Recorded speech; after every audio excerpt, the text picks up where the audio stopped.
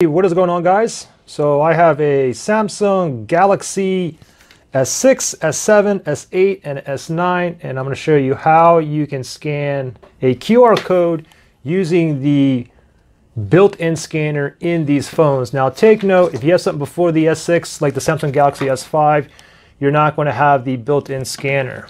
So the first thing I want you to do is go ahead and grab your phone, and you want to go ahead and open up the internet browser, the built-in browser that comes with your Samsung Galaxy phone. So tap on that, and then on the top right hand corner you see these three dots. Go ahead and click on that, and then from here you should have scan QR code. Now the thing is, if this is your first time trying to scan a QR code, you're not going to have this in here. What you need to do is go ahead and tap on extensions, and then from here you need to toggle this on, QR code reader. So go ahead and toggle that on. Now we can go back and then click on those three dots again.